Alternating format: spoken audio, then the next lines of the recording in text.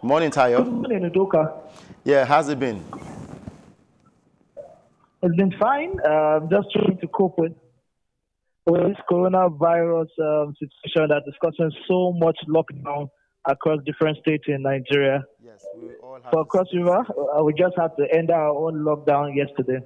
Oh, wow. Wow. I hope everybody's keeping safe right there. We've got no choice right now. Life is very important, so we all have to be very safe.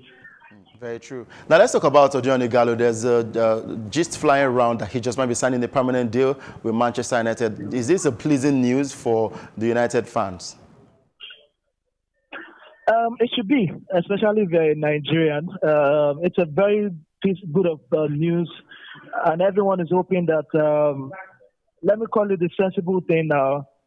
As a Nigerian, and I know I share the thoughts of so many Nigerians, signing Odion Ighalo by Manchester United on a permanent deal would just be the icing on the cake. Of course, it was a shocker when the deal came through, the loan deal came through. But for what all is done at Manchester United, I, as a person, feel like it deserves that permanent contract. It's been able to close to the kind of effect that Eric Larsson had when he came on that short loan to Manchester United under Alex Ferguson, is what Odion Ighalo has been able to bring through. You know, he came in at a point where United were beat down with the loss of Marcus Rashford to injury, the inconsistency of Antonio Martial, a very close to dead midfield that had Pogba that was injured. So he needed somebody to really lift the dressing room and, of course, add some impact to the team. A whole lot of people say, yes, Bruno Fernandes brought that. But I think for Odion Ighalo on his part also, it brought a bit of new mood to the club. Of course, United also had an increase in fans, especially from the African sector. Yeah. So maybe you say for the fan base and in the long run translating to the financial part, it was a good move for United. But the permanent move is another different ballgame entirely. And I think United should be taking all this. Should be taking the opportunity to sign him permanently. One thing with Odion Ighalo is, apart from filling in the boots of Marcus Rashford, we knew the fact that he was coming in as a backup. And he's coming well and done very well. 4 goals as match that is played. 3 of them most of those goals came when he started in 3 of those matches. Yeah. So it just shows you that it's somebody that can deliver more when you give him the opportunity. Yeah. But even if he's not starting, you can look to the bench and have somebody that you can depend on. And that's one thing that's special about signings, especially loan signings. You want to see people that you can depend on when you're in a bit of crisis, when you're in a bit of problem, where you need somebody to come off the bench and change things. And that's what Odion Ighalo gives you. So whether he's starting or coming from the bench is a decent quality any day, anytime. And I'm also saying it looks like the best time for Manchester United to time down to a permanent contract, because in the last 2 years, Odion Ighalo has been in the form of his life. Yeah. From the qualifiers of the African Cup of Nations, where he made as the highest goal scorer, to the Nations Cup proper, where he also helped Nigeria to the 3rd place.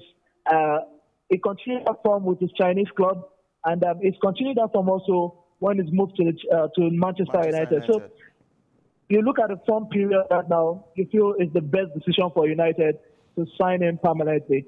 And apart from that, you've got somebody that's got experience of the Premier League. Yeah.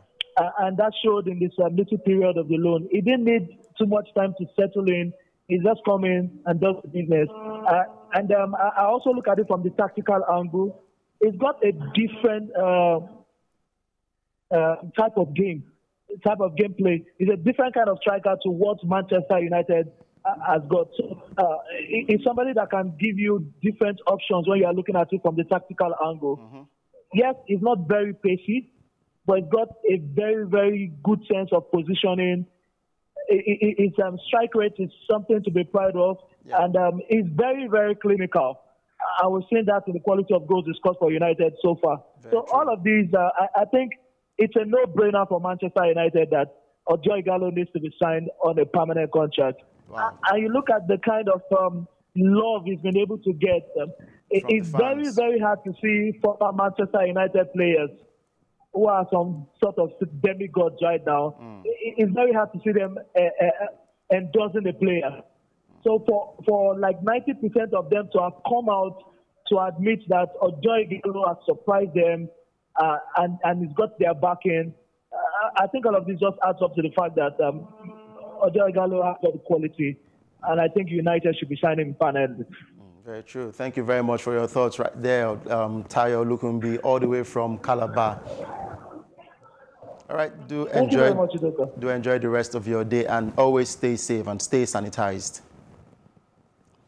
Yeah, that's a Manchester United fan, a mouthful, I must say. He said a whole lot. He can keep going on and on and on. He's one person who supports Man U to the core. Whatever happens, good or bad, he's an ardent Manchester United fan. And, of course, he's also sharing his joy in the fact that Odion Ighalo just might be signing a permanent deal. So good one for Manchester United, good one for Nigeria. But we're still hoping to see him play again for the Super Eagles of Nigeria. Well, General hasn't said anything yet concerning Odion Ighalo, but I just feel like he deserves a chance. If he wants to come back, of course, his place is still open to play and teach the younger strikers, the likes of Victor Osimhen, how the game goes. Definitely, because right now he's a veteran. He's 30 years old. He's in the form of his career right now. He's got a bagload of experience under him. He knows how to balance international football duties as well as club duties. I know it was his decision to say, okay, you know what, I want to step down for a while. Probably I should give room open for the younger ones to come in.